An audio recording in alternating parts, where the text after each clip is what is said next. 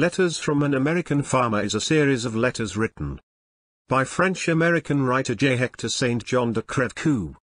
First published in 1782. Letters from an American Farmer. Letter 12. Distresses of a Frontier Man. I wish for a change of place.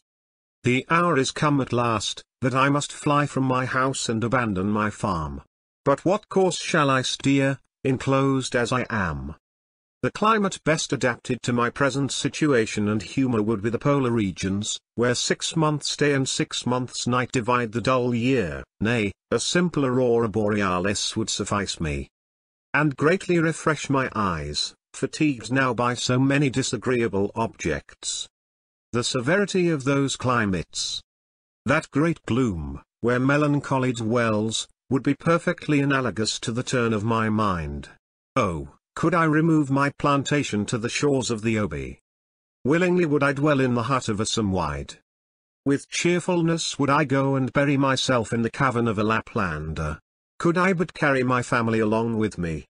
I would winter at Bellow, or Tobolski, in order to enjoy the peace and innocence of that country. But let me arrive under the pole, or reach the Antipodes. I never can leave behind me the remembrance of the dreadful scenes to which I have been a witness, therefore never can I be happy. Happy, why would I mention that sweet, that enchanting word? Once happiness was our portion, now it is gone from us, and I am afraid not to be enjoyed again by the present generation. Whichever way I look, nothing but the most frightful precipices present themselves to my view, in which hundreds of my friends and acquaintances have already perished, of all animals that live on the surface of this planet. What is man when no longer connected with society, or when he finds himself surrounded by a convulsed and a half-dissolved one? He cannot live in solitude, he must belong to some community bound by some ties, however imperfect. Men mutually support and add to the boldness and confidence of each other, the weakness of each is strengthened by the force of the whole. I had never before these calamitous times formed any such ideas. I lived on, labored and prospered, without having ever studied on what the security of my life and the foundation of my prosperity were established. I perceived them just as they left me. Never was a situation so singularly terrible as mine. In every possible respect, as a member of an extensive society, as a citizen of an inferior division of the same society, as a husband, as a father, as a man who exquisitely feels for the miseries of others as well as for his own. But alas! So much is everything now subverted among us, that the very word misery, with which we were hardly acquainted before, no longer conveys the same ideas, or rather tied with feeling for the miseries of others, every one feels now for himself alone. When I consider myself as connected in all these characters, as bound by so many cords, all uniting in my heart, I am seized with a fever of the mind, I am transported beyond that degree of calmness which is necessary to delineate our thoughts. I feel as if my reason wanted to leave me, as if it would burst its poor weak tenement. Again I try to compose myself, I grow cool, and preconceiving the dreadful loss, I endeavour to retain the useful guest. You know the position of our settlement, I need not therefore describe it. To the west it is enclosed by a chain of mountains, reaching to the east, the country is as yet but thinly inhabited. We are almost insulated, and the houses are at a considerable distance from each other. From the mountains we have but too much reason to expect our dreadful enemy. The wilderness is a harbour where it is impossible to find them. It is a door through which they can enter our country whenever they please, and, as they seem determined to destroy the whole chain of frontiers, our fate cannot be far distant, from Lake Champlain. Almost all has been conflagrated one after another.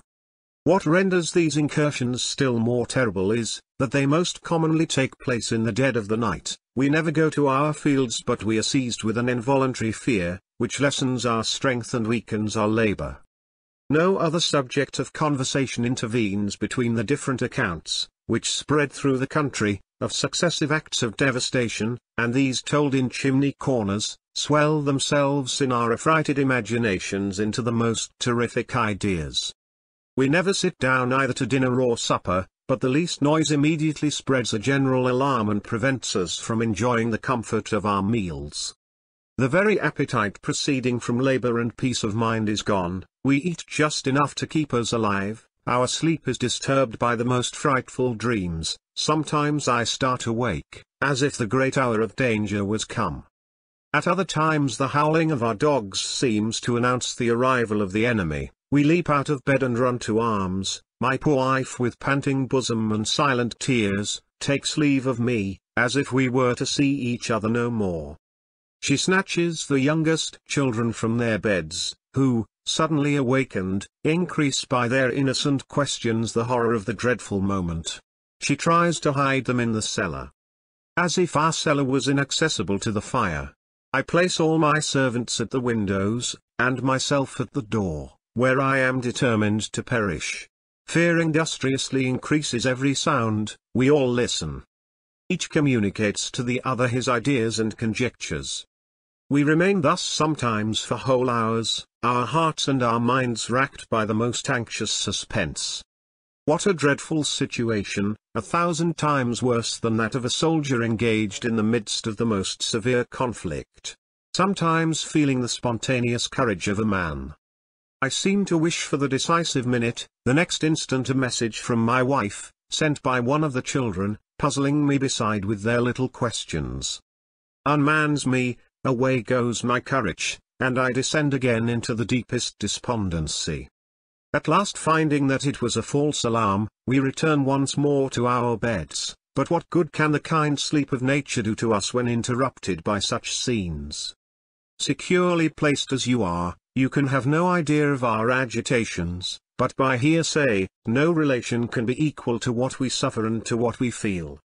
Every morning my youngest children are sure to have frightful dreams to relate, in vain I exert my authority to keep them silent. It is not in my power, and these images of their disturbed imagination, instead of being frivolously looked upon as in the days of our happiness, are on the contrary considered as warnings and sure prognostics of our future fate. I am not a superstitious man, but since our misfortunes, I am grown more timid, and less disposed to treat the doctrine of omens with contempt. Though these evils have been gradual, yet they do not become habitual like other incidental evils. The nearer I view the end of this catastrophe, the more I shudder. But why should I trouble you with such unconnected accounts? Men secure and out of danger are soon fatigued with mournful details. Can you enter with me into fellowship with all these afflictive sensations? Have you a tear ready to shed over the approaching ruin of a once opulent and substantial family? Read this, I pray, with the eyes of sympathy, with a tender sorrow. Pity the lot of those whom you once called your friends, who were once surrounded with plenty, ease, and perfect security, but who now expect every night to be their last, and who are as wretched as criminals under an impending sentence of the law. As a member of a large society which extends to many parts of the world, my connection with it is too distant to be as strong as that which binds me to the inferior division in the midst of which I live. I am told that the great nation, of which we are a part, is just, wise, and free, beyond any other on earth, within its own insular boundaries, but not always so to its distant conquests. I shall not repeat all I have heard, because I cannot believe half of it. As a citizen of a smaller society, I find that any kind of opposition to its now prevailing sentiments, immediately begets hatred. How easily do men pass from loving, to hating and cursing one another. I am a lover of peace, what must I do? I am divided between the respect I feel for the ancient connection, and the fear of innovations, with the consequence of which I am not well acquainted, as they are embraced by my own countrymen. I am conscious that I was happy before this unfortunate revolution. I feel that I am no longer so, therefore I regret the change. This is the only mode of reasoning adapted to persons in my situation. If I attach myself to the mother country, which is 3,000 miles from me, I become what is called an enemy to my own region. If I follow the rest of my countrymen, I become opposed to our ancient masters. Both extremes appear equally dangerous to a person of so little weight and consequence as I am, whose energy and example are of no avail. As to the argument on which the dispute is founded, I know little about it. Much has been said and written on both sides, but who has a judgment capacious and clear enough to decide? The great moving principles which actuate both parties are much hid from vulgar eyes. Like mine, nothing but the plausible and the probable are offered to our contemplation. The innocent class are always the victim of the few. They are in all countries and at all times the inferior agents, on which the popular phantom is erected. They clamour, and must toil, and bleed, and are always sure of meeting with oppression and rebuke. It is for the sake of the great leaders on both sides, that so much blood must be spilt. That of the people is counted as nothing. Great events are not achieved for us, though it is by us that they are principally accomplished. By the arms, the sweat, the lives of the people. Books tell me so much that they inform me of nothing. Sophistry, the bane of freemen, launches forth in all her deceiving attire.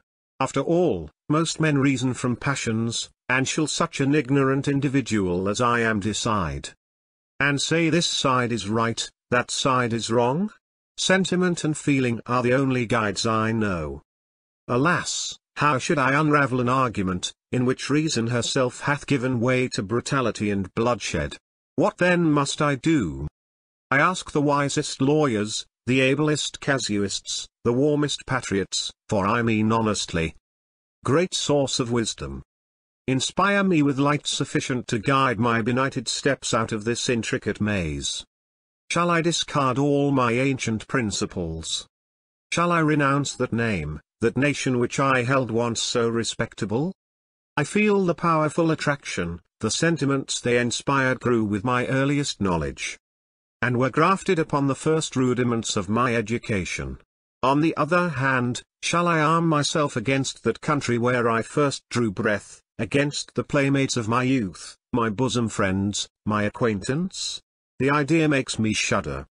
Must I be called a parricide, a traitor, a villain, lose the esteem of all those whom I love, to preserve my own, be shunned like a rattlesnake, or be pointed at like a bear?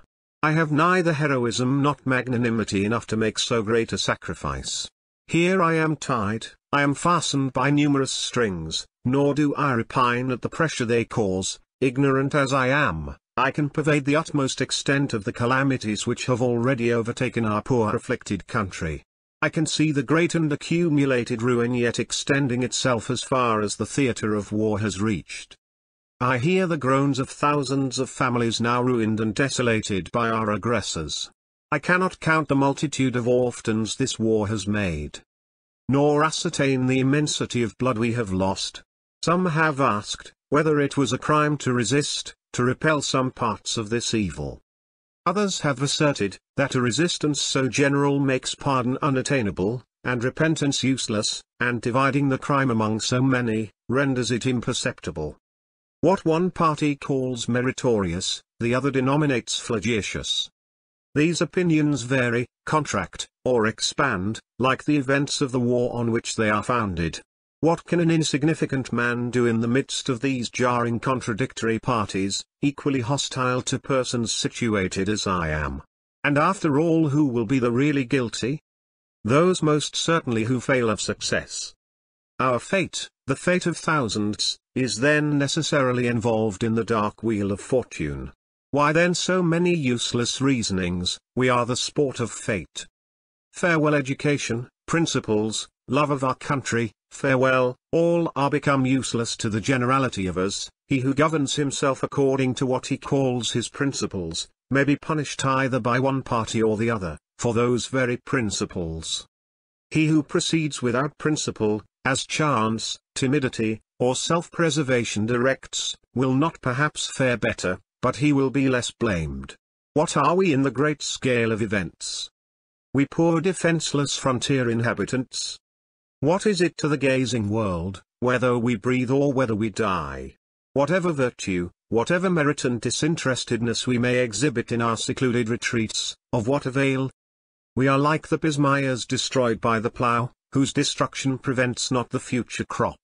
Self-preservation, therefore, the rule of nature, seems to be the best rule of conduct. What good can we do by vain resistance, by useless efforts?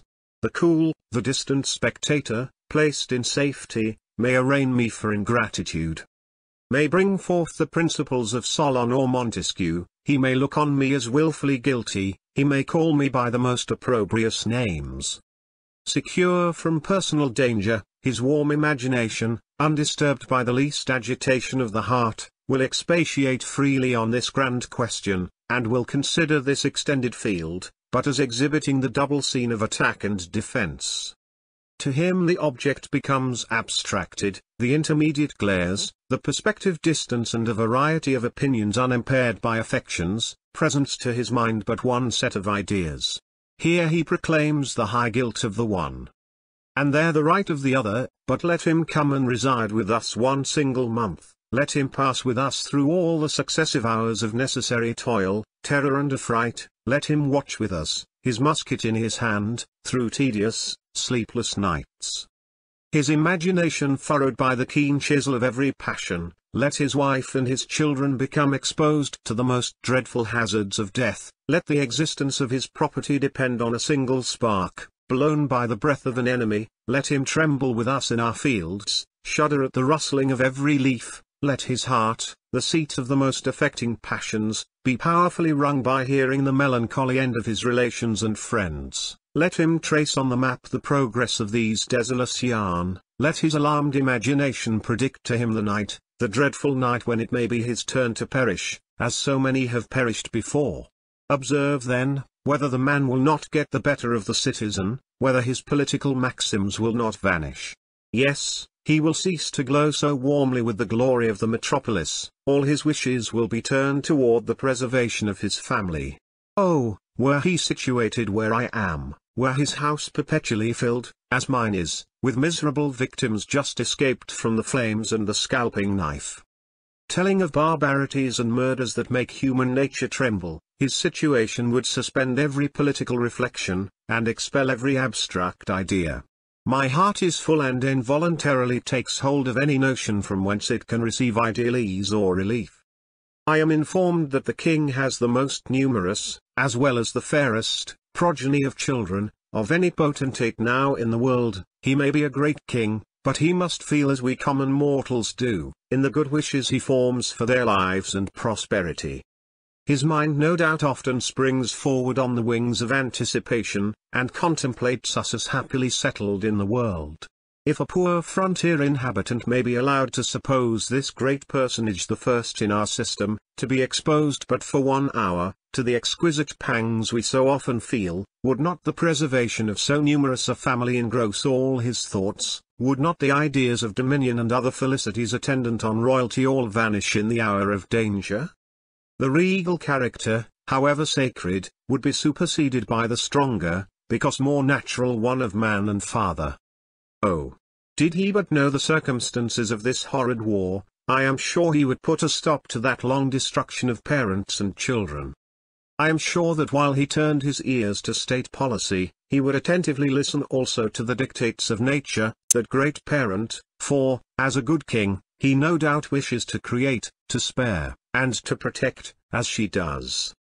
Must I then, in order to be called a faithful subject, coolly and philosophically say, it is necessary for the good of Britain, that my children's brains should be dashed against the walls of the house in which they were reared? That my wife should be stabbed and scalped before my face? That I should be either murdered or captivated, or that for greater expedition we should all be locked up and burnt to ashes as the family of the B.N. was? Must I with meekness wait for that last pitch of desolation, and receive with perfect resignation so hard a fate, from ruffians, acting at such a distance from the eyes of any superior, monsters, left to the wild impulses of the wildest nature? Could the lions of Africa be transported here and let loose, they would no doubt kill us in order to prey upon our carcasses. But their appetites would not require so many victims. Shall I wait to be punished with death, or else to be stripped of all food and raiment, reduced to despair without redress and without hope? Shall those who may escape, see everything they hold dear destroyed and gone? Shall those few survivors, lurking in some obscure corner, deplore in vain the fate of their families. Mourn over parents either captivated, butchered, or burned. Roam among our wilds, and wait for death at the foot of some tree, without a murmur, or without a sigh, for the good of the cause? No, it is impossible. So astonishing a sacrifice is not to be expected from human nature. It must belong to beings of an inferior or superior order, actuated by less or by more refined principles. Even those great personages who are so far elevated above the common ranks of men. Those, I mean, who wield and direct so many thunders. Those who have let loose against us these demons of war, could they be transported here, and metamorphosed into simple planters as we are? They would, from being the arbiters of human destiny, sink into miserable victims. They would feel and exclaim as we do, and be as much at a loss what line of conduct to prosecute. Do you well comprehend the difficulties of our situation? If we stay we are sure to perish at one time or another. No vigilance on our part can save us. If we retire, we know not where to go. Every house is filled with refugees as wretched as ourselves, and if we remove we become beggars. The property of farmers is not like that of merchants. And absolute poverty is worse than death. If we take up arms to defend ourselves, we are denominated rebels. Should we not be rebels against nature? Could we be shamefully passive? Shall we then, like martyrs, glory in an allegiance, now become useless, and voluntarily expose ourselves to a species of desolation which, though it ruin us entirely, yet enriches not our ancient masters? By this inflexible and sullen attachment, we shall be despised by our countrymen, and destroyed by our ancient friends. Whatever we may say, whatever merit we may claim, will not shelter us from those indiscriminate blows given by hired banditti, animated by all those passions which urge men to shed the blood of others. How bitter the thought! On the contrary, blows received by the hands of those from whom we expected protection, extinguish ancient respect, and urge us to self-defense. Perhaps to revenge. This is the path which nature herself points out, as well to the civilized as to the uncivilized. The Creator of hearts has himself stamped on them those propensities at their first formation, and must we then daily receive this treatment from a power once so loved? The fox flies or deceives the hounds that pursue him. The bear, when overtaken, boldly resists and attacks them. The hen, the very timid hen, fights for the preservation of her chickens, nor does she decline to attack, and to meet on the wing even the swift kite. Shall man, then, provided both with instinct and reason, unmoved, unconcerned, and passive, see his subsistence consumed, and his progeny either ravished from him or murdered? Shall fictitious reason extinguish the unerring impulse of instinct? No, my former respect, my former attachment vanishes with my safety. That respect and attachment was purchased by protection, and it has ceased. Could not the great nation we belong to have accomplished her designs by means of her numerous armies, by means of those fleets which cover the ocean? Must those who are masters of 2/3 of the trade of the world, who have in their hands the power which almighty gold can give, who possess a species of wealth that increases with their desires, must they establish their conquest with our insignificant innocent blood? Must I then bid farewell to Britain, to that renowned country? Must I renounce a name so ancient and so venerable? Alas, she herself, that once indulgent parent, forces me to take up arms against her. She herself, first inspired the most unhappy citizens of our remote districts, with the thoughts of shedding the blood of those whom they used to call by the name of friends and brethren. That great nation which now convulses the world, which hardly knows the extent of her Indian kingdoms, which looks toward the universal monarchy of trade, of industry, of riches, of power. Why must she strew our poor frontiers with the carcasses of her friends, with the wrecks of our insignificant villages, in which there is no gold? When, oppressed by painful recollection, I revolve all these scattered ideas in my mind, when I contemplate my situation, and the thousand streams of evil with which I am surrounded, when I descend into the particular tendency even of the remedy I have proposed, I am convulsed. convulsed sometimes to that degree, as to be tempted to exclaim, "Why has the master of the world permitted so much indiscriminate evil throughout every part of this poor planet, at all times, and among all kinds of people? It ought surely to be the punishment of the wicked only. I bring that cup to my lips, of which I must soon taste, and shudder at its bitterness. What then is life, I ask myself? Is it a gracious gift? No, it is too bitter. A gift means something valuable conferred, but life appears to be a mere accident, and of the worst kind. We are born to be victims of diseases and passions, of mischances and death. Better not to be than to be miserable. Thus impiously I roam, I fly from one erratic thought to another, and my mind, irritated by these acrimonious reflections, is ready sometimes to lead me to dangerous extremes of violence. When I recollect that I am a father, and a husband, the return of these endearing ideas strikes deep into my heart. Alas! They once made it to glow with pleasure and with every ravishing exultation, but now they fill it with sorrow. At other times, my wife industriously rouses me out of these dreadful meditations, and soothes me by all the reasoning she is mistress of, but her endeavors only serve to make me more miserable, by reflecting that she must share with all these calamities, the bare apprehensions of which I am afraid will subvert her reason. Nor can I with patience think that a beloved wife, my faithful helpmate, throughout all my rural schemes, the principal hand which has assisted me in rearing the prosperous fabric of ease and independence I lately possessed, as well as my children, those tenants of my heart, should daily and nightly be exposed to such a cruel fate.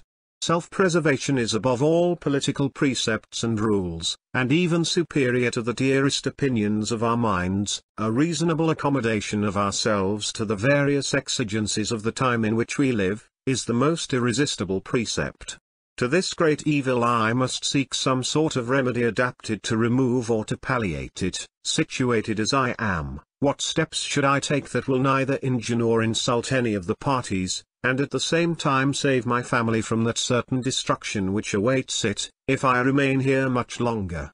Could I ensure them bread, safety, and subsistence, not the bread of idleness, but that earned by proper labor as heretofore? Could this be accomplished by the sacrifice of my life, I would willingly give it up. I attest before heaven, that it is only for these I would wish to live and to toil, for these whom I have brought into this miserable existence.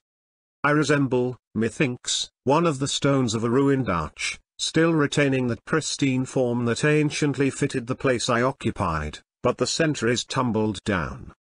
I can be nothing until I am replaced, either in the former circle, or in some stronger one. I see one on a smaller scale, and at a considerable distance, but it is within my power to reach it, and since I have ceased to consider myself as a member of the ancient state now convulsed, I willingly descend into an inferior one. I will revert into a state approaching nearer to that of nature, unencumbered either with voluminous laws, or contradictory codes, often galling the very necks of those whom they protect, and at the same time sufficiently remote from the brutality of unconnected savage nature. Do you, my friend, perceive the path I have found out? It is that which leads to the tenants of the great village of, where, far removed from the accursed neighborhood of Europeans, its inhabitants live with more ease, decency, and peace, than you imagine, where, though governed by no laws, yet find, in uncontaminated simple manners all that laws can afford. Their system is sufficiently complete to answer all the primary wants of man, and to constitute him a social being, such as he ought to be in the great forest of nature. There it is that I have resolved at any rate to transport myself and family. An eccentric thought, you may say, thus to cut asunder all former connections, and to form new ones with a people whom nature has stamped with such different characteristics. But as the happiness of my family is the only object of my wishes, I care very little where we be, or where we go, provided that we are safe, and all united together. Our new calamities being shared equally by all, will become lighter, our mutual affection for each other, will in this great transmutation become the strongest link of our new society. Will afford us every joy we can receive on a foreign soil, and preserve us in unity, as the gravity and coherency of matter prevents the world from dissolution. Blame me not, it would be cruel in you, it would beside be entirely useless, for when you receive this we shall be on the wing. When we think all hopes are gone, must we, like poor pusillanimous wretches, despair and die? No, I perceive before me a few resources, though through many dangers, which I will explain to you hereafter. It is not, believe me, a disappointed ambition which leads me to take this step, it is the bitterness of my situation. It is the impossibility of knowing what better measure to adopt. My education fitted me for nothing more than the most simple occupations of life. I am but a feller of trees, a cultivator of land, the most honorable title an American can have. I have no exploits, no discoveries, no inventions to boast of. I have cleared about 370 acres of land, some for the plough, some for the scythe, and this has occupied many years of my life. I have never possessed, or wished to possess anything more than what could be earned or produced by the united industry of my family. I wanted nothing more than to live at home independent and tranquil, and to teach my children how to provide the means of a future ample subsistence, founded on labor, like that of their father. This is the career of life I have pursued, and that which I had marked out for them and for which they seemed to be so well calculated by their inclinations, and by their constitutions. But now these pleasing expectations are gone, we must abandon the accumulated industry of 19 years, we must fly we hardly know whither, through the most impervious paths, and become members of a new and strange community. O, virtue! Is this all the reward thou hast to confer on thy votaries? Either thou art only a chimera, or thou art a timid useless being, soon affrighted, when ambition, thy great adversary, dictates, when war re-echoes the dreadful sounds, and poor helpless individuals are mowed down by its cruel reapers like useless grass. I have at all times generously relieved what few distressed people I have met with, I have encouraged the industrious, my house has always been open to travelers. I have not lost a month in illness since I have been a man, I have caused upwards of 120 families to remove hither. Many of them I have led by the hand in the days of their first trial. Distant as I am from many places of worship or school of education, I have been the pastor of my family, and the teacher of many of my neighbors. I have learnt them as well as I could, the gratitude they owe to God, the Father of harvests, and their duties to man. I have been as useful a subject, ever obedient to the laws, ever vigilant to see them respected and observed. My wife hath faithfully followed the same line within her province. No woman was ever a better economist, or spun or wove better linen, yet we must perish like wild beasts, included within a ring of fire. Yes, I will cheerfully embrace that resource, it is an holy inspiration, by night and by day. It presents itself to my mind, I have carefully revolved the scheme, I have considered in all its future effects and tendencies. The new mode of living we must pursue, without salt, without spices, without linen and with little other clothing, the art of hunting, we must acquire, the new manners we must adopt, the new language we must speak. The dangers attending the education of my children we must endure. These changes may appear more terrific at a distance perhaps than when grown familiar by practice. What is it to us, whether we eat well-made pastry, or pounded allegriches, well-roasted beef, or smoked venison? Cabbages, or squashes? Whether we wear neat homespun or good beaver? Whether we sleep on feather beds, or on bear skins? The difference is not worth attending to. The difficulty of the language, fear of some great intoxication among the Indians, finally, the apprehension lest my younger children should be caught by that singular charm, so dangerous at their tender years, are the only considerations that startle me. By what power does it come to pass, that children who have been adopted when young among these people, can never be prevailed on to re-adopt European manners? Many an anxious parent I have seen last war, who at the return of the peace, went to the Indian villages where they knew their children had been carried in captivity. When to their inexpressible sorrow, they found them so perfectly Indianized, that many knew them no longer, and those whose more advanced ages permitted them to recollect their fathers and mothers. absolutely refused to follow them, and ran to their adopted parents for protection against the effusions of love their unhappy real parents lavished on them. Incredible as this may appear, I have heard it asserted in 1,000 instances, among persons of credit. In the village of where I purpose to go, there lived, about 15 years ago, an Englishman and a Swede, whose history would appear moving, had I time to relate it. They were grown to the age of men when they were taken, they happily escaped the great punishment of war captives, and were obliged to marry the squaws who had saved their lives by adoption.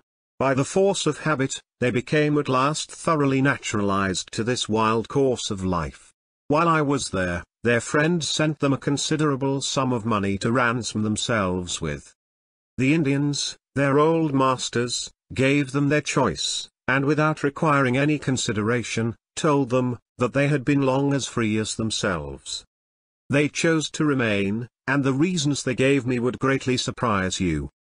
The most perfect freedom, the ease of living, the absence of those cares and corroding solicitudes which so often prevail with us. The peculiar goodness of the soil they cultivated, for they did not trust altogether to hunting, all these, and many more motives, which I have forgot, made them prefer that life, of which we entertain such dreadful opinions. It cannot be, therefore, so bad as we generally conceive it to be. There must be in their social bonds something singularly captivating, and far superior to anything to be boasted of among us, for thousands of Europeans are Indians, and we have no examples of even one of those aborigines having from choice become Europeans. There must be something more congenial to our native dispositions than the fictitious society in which we live, or else why should children, and even grown persons, become in a short time so invincibly attached to it?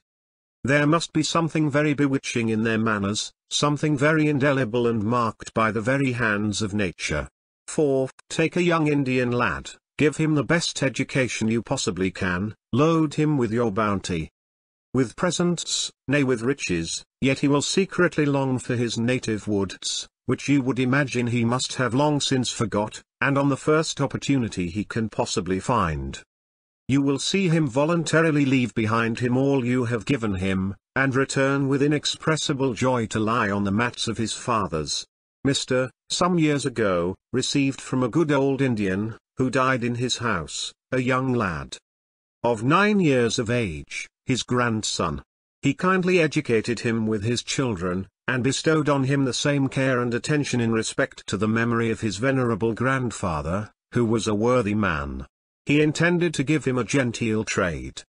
But in the spring season, when all the family went to the woods to make their maple sugar, he suddenly disappeared, and it was not until 17 months after, that his benefactor heard he had reached the village of Bald Eagle, where he still dwelt. Let us say what we will of them, of their inferior organs, of their want of bread, etc., they are as stout and well made as the Europeans.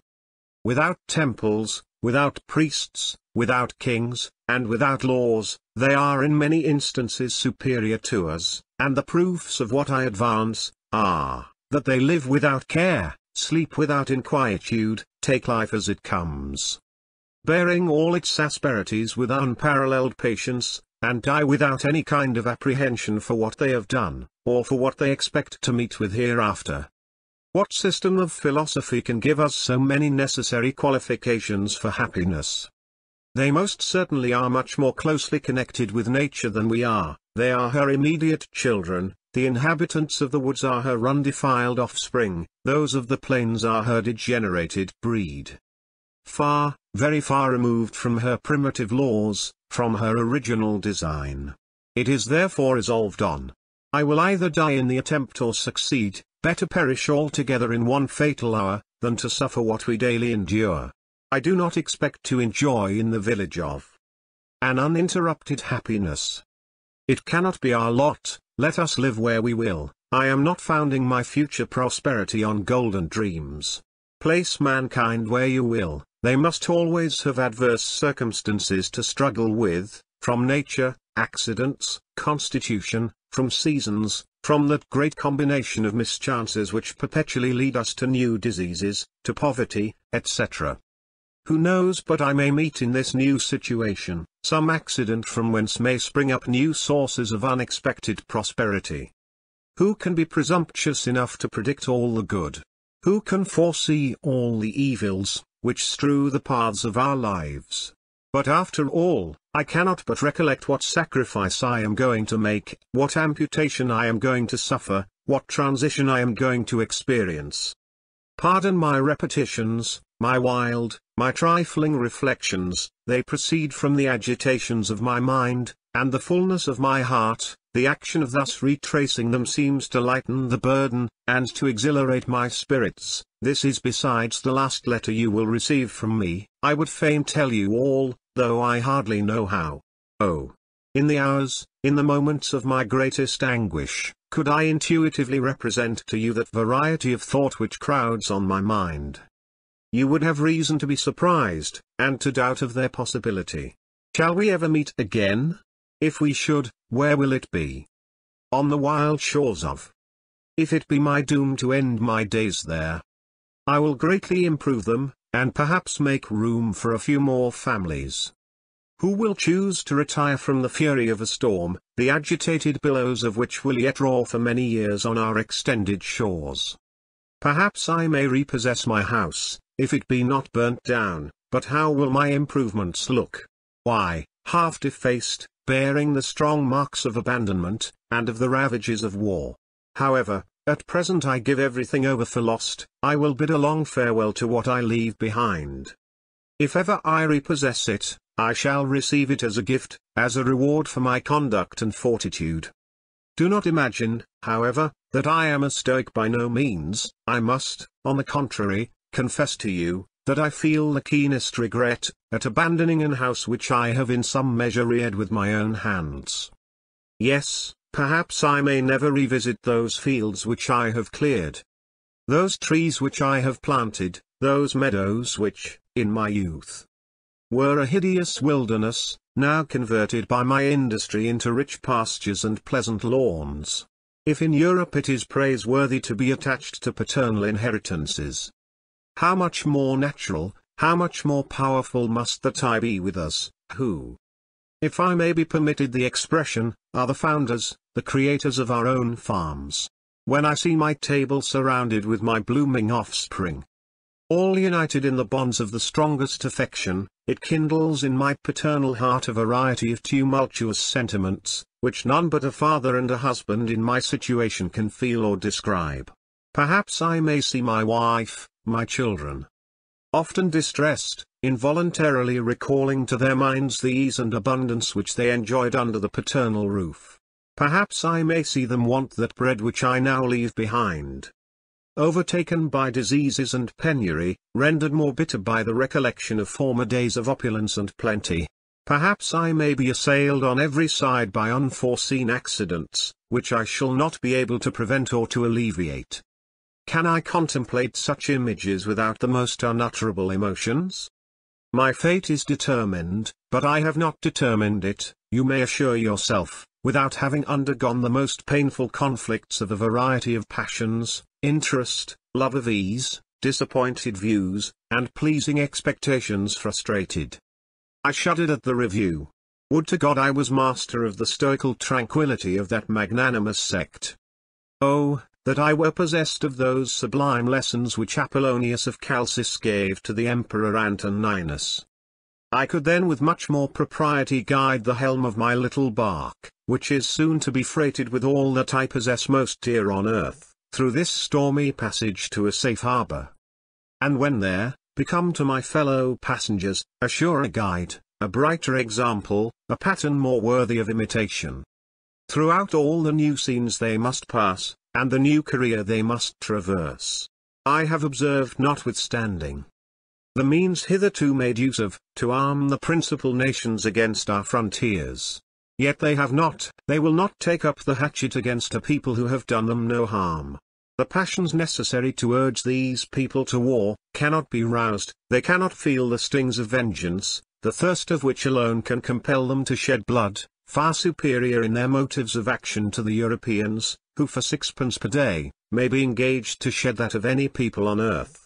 They know nothing of the nature of our disputes, they have no ideas of such revolutions as this. A civil division of a village or tribe, are events which have never been recorded in their traditions. Many of them know very well that they have too long been the dupes and the victims of both parties, foolishly arming for our sakes, sometimes against each other, sometimes against our white enemies. They consider us as born on the same land, and, though they have no reasons to love us, yet they seem carefully to avoid entering into this quarrel, from whatever motives. I am speaking of those nations with which I am best acquainted. A few hundreds of the worst kind mixed with whites, worse than themselves, are now hired by Great Britain, to perpetuate those dreadful incursions. In my youth I traded with the under the conduct of my uncle, and always traded justly and equitably. Some of them remember it to this day. Happily their village is far removed from the dangerous neighborhood of the whites. I sent a man last spring to it, who understands the woods extremely well, and who speaks their language. He is just returned, after several weeks' absence, and has brought me, as I had flattered myself, a string of 30 purple wampum, as a token that their honest chief will spare us half of his wigwam until we have time to erect one. He has sent me word that they have land in plenty, of which they are not so covetous as the whites, that we may plant for ourselves, and that in the meantime he will procure for us some corn and some meat, that fish is plenty in the waters of. And that the village to which he had laid open my proposals, have no objection to our becoming dwellers with them. I have not yet communicated these glad tidings to my wife, nor do I know how to do it. I tremble lest she should refuse to follow me, lest the sudden idea of this removal rushing on her mind, might be too powerful. I flatter myself I shall be able to accomplish it, and to prevail on her. I fear nothing but the effects of her strong attachment to her relations. I will willingly let you know how I purpose to remove my family to so great a distance. But it would become unintelligible to you, because you are not acquainted with the geographical situation of this part of the country. Suffice it for you to know, that with about 23 miles land carriage, I am enabled to perform the rest by water, and when once afloat, I care not whether it be 200 or 300 miles. I propose to send all our provisions, furniture, and clothes to my wife's father, who approves of the scheme, and to reserve nothing but a few necessary articles of covering, trusting to the furs of the chase for our future apparel. Were we imprudently to encumber ourselves too much with baggage, we should never reach to the waters of, which is the most dangerous as well as the most difficult part of our journey, and yet but a trifle in point of distance. I intend to say to my negroes in the name of God, be free, my honest lads, I thank you for your past services, go, from henceforth, and work for yourselves, look on me as your old friend, and fellow laborer, be sober, frugal, and industrious, and you need not fear earning a comfortable subsistence. Lest my countrymen should think that I am gone to join the incendiaries of our frontiers, I intend to write a letter to Mr., to inform him of our retreat, and of the reasons that have urged me to it. The man whom I sent to, village, is to accompany us also, and a very useful companion he will be on every account. You may therefore, by means of anticipation, behold me under the wigwam. I am so well acquainted with the principal manners of these people, that I entertain not the least apprehension from them. I rely more securely on their strong hospitality, than on the witnessed compacts of many Europeans. As soon as possible after my arrival, I design to build myself a wigwam, after the same manner and size with the rest, in order to avoid being thought singular, or giving occasion for any railleries, though these people are seldom guilty of such European follies. I shall erect it hard by the lands which they propose to allot me, and will endeavor that my wife, my children, and myself may be adopted soon after our arrival. Thus becoming truly inhabitants of their village, we shall immediately occupy that rank within the pale of their society, which will afford us all the amends we can possibly expect for the loss we have met with by the convulsions of our own. According to their customs we shall likewise receive names from them, by which we shall always be known. My youngest children shall learn to swim, and to shoot with the bow, that they may acquire such talents as will necessarily raise them into some degree of esteem among the Indian lads of their own age. The rest of us must hunt with the hunters.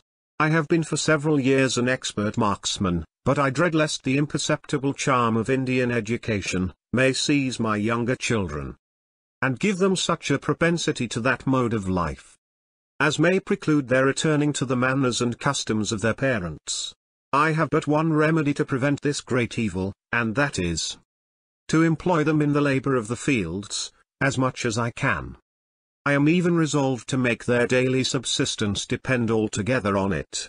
As long as we keep ourselves busy in tilling the earth, there is no fear of any of us becoming wild. It is the chase and the food it procures, that have this strange effect. Excuse a simile.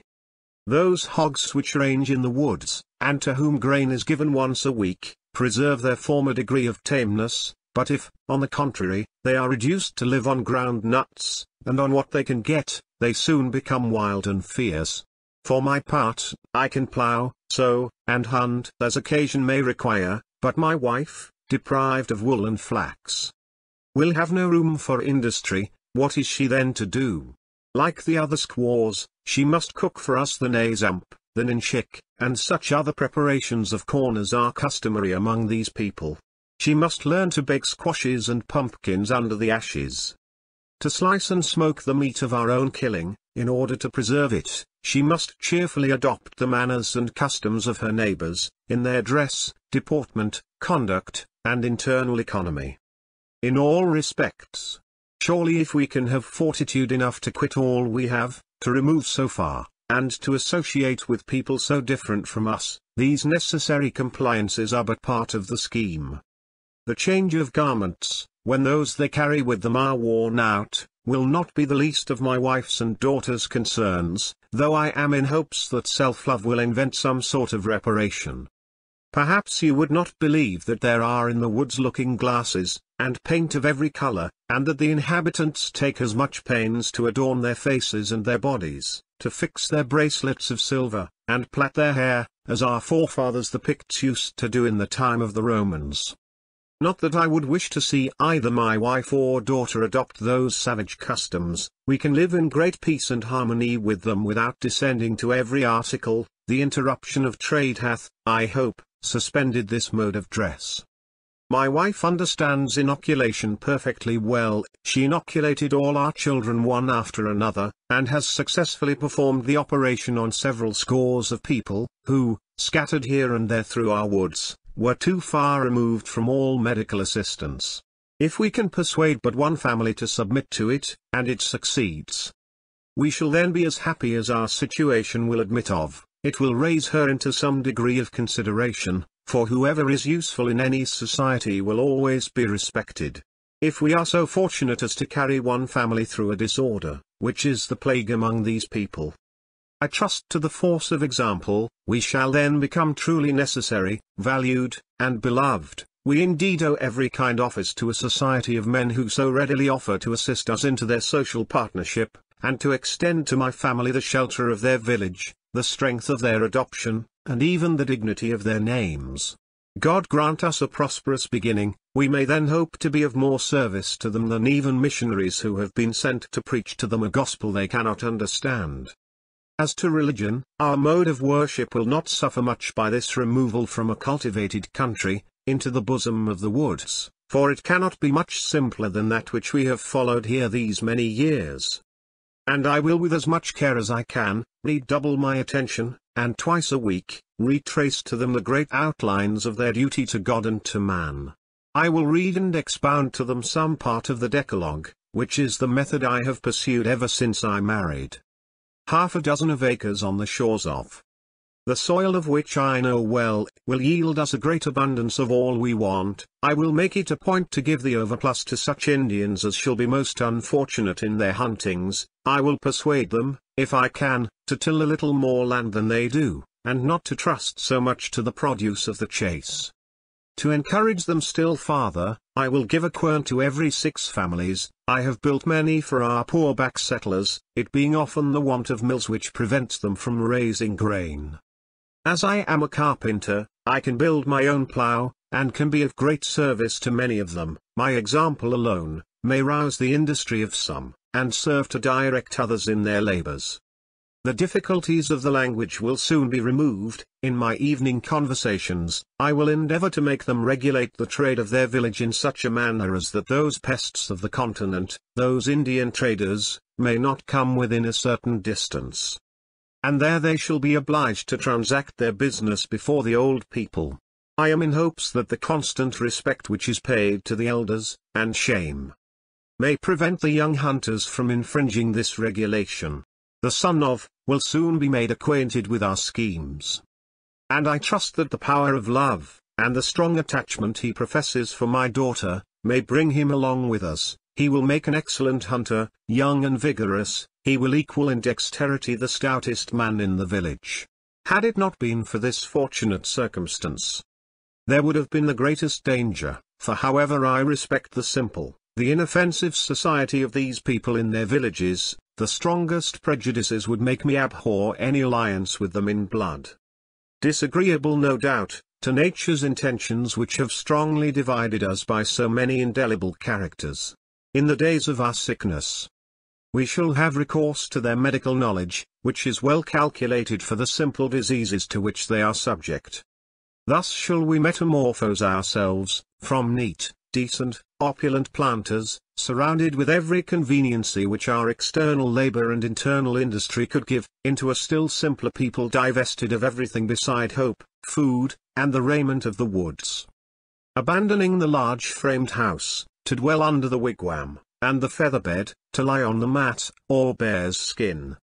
There shall we sleep undisturbed by fruitful dreams and apprehensions. Rest and peace of mind will make us the most ample amends for what we shall leave behind. These blessings cannot be purchased too dear. Too long have we been deprived of them. I would cheerfully go even to the Mississippi, to find that repose to which we have been so long strangers. My heart sometimes seems tired with beating, it wants rest like my eyelids, which feel oppressed with so many watchings. These are the component parts of my scheme, the success of each of which appears feasible, from whence I flatter myself with the probable success of the whole. Still the danger of Indian education returns to my mind, and alarms me much. Then again I contrast it with the education of the times, both appear to be equally pregnant with evils. Reason points out the necessity of choosing the least dangerous, which I must consider as the only good within my reach. I persuade myself that industry and labor will be a sovereign preservative against the dangers of the former, but I consider, at the same time, that the share of labor and industry which is intended to procure but a simple subsistence, with hardly any superfluity, cannot have the same restrictive effects on our minds as when we tilled the earth on a more extensive scale. The surplus could be then realized into solid wealth, and at the same time that this realization rewarded our past labors, it engrossed and fixed the attention of the laborer, and cherished in his mind the hope of future riches. In order to supply this great deficiency of industrious motives, and to hold out to them a real object to prevent the fatal consequences of this sort of apathy, I will keep an exact account of all that shall be gathered, and give each of them a regular credit for the amount of it to be paid them in real property at the return of peace. Thus, though seemingly toiling for bare subsistence on a foreign land, they shall entertain the pleasing prospect of seeing the sum of their labors one day realized either in legacies or gifts, equal if not superior to it. The yearly expense of the clothes which they would have received at home, and of which they will then be deprived, shall likewise be added to their credit. Thus I flatter myself that they will more cheerfully wear the blanket, the matchcoat, and the moccasins. Whatever success they may meet with in hunting or fishing, shall only be considered as recreation and pastime. I shall thereby prevent them from estimating their skill in the chase as an important and necessary accomplishment. I mean to say to them, you shall hunt and fish merely to show your new companions that you are not inferior to them in point of sagacity and dexterity. Were I to send them to such schools as the interior parts of our settlements afford at present, what can they learn there? How could I support them there? What must become of me? Am I to proceed on my voyage, and leave them? That I never could submit to. Instead of the perpetual discordant noise of disputes so common among us, instead of those scolding scenes, frequent in every house, they will observe nothing but silence at home and abroad. A singular appearance of peace and concord are the first characteristics which strike you in the villages of these people.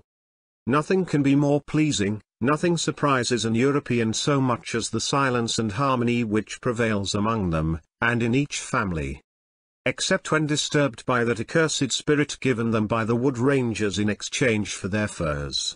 If my children learn nothing of geometrical rules, the use of the compass, or of the Latin tongue, they will learn and practice sobriety, for rum can no longer be sent to these people. They will learn that modesty and diffidence for which the young Indians are so remarkable, they will consider labor as the most essential qualification, hunting as the second. They will prepare themselves in the prosecution of our small rural schemes, carried on for the benefit of our little community, to extend them further when each shall receive his inheritance. Their tender minds will cease to be agitated by perpetual alarms, to be made cowards by continual terrors, if they acquire in the village of such an awkwardness of deportment and appearance as would render them ridiculous in our gay capitals. They will imbibe, I hope, a confirmed taste for that simplicity, which so well becomes the cultivators of the land. If I cannot teach them any of those professions which sometimes embellish and support our society, I will show them how to hew wood, how to construct their own ploughs, and with a few tools how to supply themselves with every necessary implement, both in the house and in the field. If they are hereafter obliged to confess that they belong to no one particular church, I shall have the consolation of teaching them that great, that primary worship which is the foundation of all others. If they do not fear God according to the tenets of any one seminary, they shall learn to worship Him upon the broad scale of nature. The Supreme Being does not reside in peculiar churches or communities. He is equally the great Manitower of the woods and of the plains. And even in the gloom, the obscurity of those very woods, His justice may be as well understood and felt as in the most sumptuous temples. Each worship with us hath, you know, its peculiar political tendency. There it has none but to inspire gratitude and truth. Their tender minds shall receive no other idea of the Supreme Being than that of the Father of all men, who requires nothing more of us than what tends to make each other happy. We shall say with them, Sungwania, Asakorunk Yorga, Nshawsanitwek, Nesalanga. Our Father, be thy will done in earth as it is in great heaven. Perhaps my imagination gilds too strongly this distant prospect, yet it appears founded on so few and simple principles, that there is not the same probability of adverse incidents as in more complex schemes. These vague rambling contemplations which I here faithfully retrace, carry me sometimes to a great distance. I am lost in the anticipation of the various circumstances attending this proposed metamorphosis. Many unforeseen accidents may doubtless arise. Alas! It is easier for me in all the glow of paternal anxiety, reclined on my bed, to form the theory of my future conduct, than to reduce my schemes into practice. But when once secluded from the great society to which we now belong, we shall unite closer together, and there will be less room for jealousies or contentions. As I intend my children neither for the law nor the church, but for the cultivation of the land. I wish them no literary accomplishments. I pray heaven that they may be one day nothing more than expert scholars in husbandry. This is the science which made our continent to flourish more rapidly than any other. Were they to grow up where I am now situated, even admitting that we were in safety, two of them are verging toward that period in their lives, when they must necessarily take up the musket, and learn, in that new school, all the vices which are so common in armies. Great God! Close my eyes forever, rather than I should live to see this calamity. May they rather become inhabitants of the woods. Thus then in the village of, in the bosom of that peace it has enjoyed ever since I have known it, connected with mild hospitable people, strangers to our political disputes, and having none among themselves, on the shores of a fine river, surrounded with woods, abounding with game, our little society united in perfect harmony with the new adoptive one, in which we shall be incorporated, shall rest I hope from all fatigues, from all apprehensions, from our perfect terrors, and from our long watchings. Not a word of politics shall cloud our simple conversation, tired either with the chase or the labour of the field. We shall sleep on our mats without any distressing want, having learnt to retrench every superfluous one. We shall have but two prayers to make to the Supreme Being: that he may shed his fertilizing dew on our little crops, and that he will be pleased to restore peace to our unhappy country. These shall be the only subject of our nightly prayers, and of our daily ejaculations, and if the labour, the industry, the frugality, the union of men, can be an agreeable offering to him, we shall not fail to receive his paternal blessings. There I shall contemplate nature in her most wild and ample extent. I shall carefully study a species of society, of which I have at present but very imperfect ideas. I will endeavour to occupy with propriety that place which will enable me to enjoy the few and sufficient benefits it confers. The solitary and unconnected mode of life I have lived in my youth must fit me for this trial. I am not the first who has attempted it. Europeans did not, it is true, carry to the wilderness numerous families. They went there as mere speculators. I, as a man seeking a refuge from the desolation of war. They went there to study the manner of the aborigines, I to conform to them, whatever they are. Some went as visitors, as travellers. I as a sojourner, as a fellow hunter and labourer, go determined industriously to work up among them such a system of happiness as may be adequate to my future situation, and may be a sufficient compensation for all my fatigues and for the misfortunes I have borne. I have always found it at home. I may hope likewise to find it under the humble roof of my wigwam. O Supreme Being! If among the immense variety of planets, inhabited by thy creative power, thy paternal and omnipotent care deigns to extend to all the individuals they contain, if it be not beneath thy infinite dignity to cast thy eye on us wretched mortals, if my future felicity is not contrary to the necessary effects of those secret causes which thou hast appointed, receive the supplications of a man, to whom in thy kindness thou hast given a wife and an offspring. View us all with benignity. Sanctify this strong conflict of regrets, wishes, and other natural passions, guide our steps through these unknown paths, and bless our future mode of life. If it is good and well meant, it must proceed from thee. Thou knowest, O Lord, our enterprise contains neither fraud, nor malice, nor revenge. Bestow on me that energy of conduct now become so necessary, that it may be in my power to carry the young family thou hast given me through this great trial with safety and in thy peace. Inspire me with such intentions and such rules of conduct as may be most acceptable to thee. Preserve, O God, preserve the companion of my bosom, the best gift thou hast given me, endue her with courage and strength sufficient to accomplish this perilous journey. Bless the children of our love, those portions of our hearts. I implore thy divine assistance, speak to their tender minds, and inspire them with the love of that virtue which alone can serve as the basis of their conduct in this world, and of their happiness with thee. Restore peace and concord to our poor afflicted country, assuage the fierce storm which has so long ravaged it. Permit, I beseech thee, O Father of nature, that our ancient virtues, and our industry, may not be totally lost, and that as a reward for the great toils we have made on this new land, we may be restored to our ancient tranquillity, and enabled to fill it with successive generations, that will constantly thank thee for the ample subsistence thou hast given them. The unreserved manner in which I have written must give you a convincing proof of that friendship and esteem, of which I am sure you never yet doubted. As members of the same society, as mutually bound by the ties of affection and old acquaintance, you certainly cannot avoid feeling for my distresses. You cannot avoid mourning with me over that load of physical and moral evil with which we are all oppressed. My own share of it I often overlook when I minutely contemplate all that hath befallen our native country. The end. The end of the letter. Thank you. Thank you.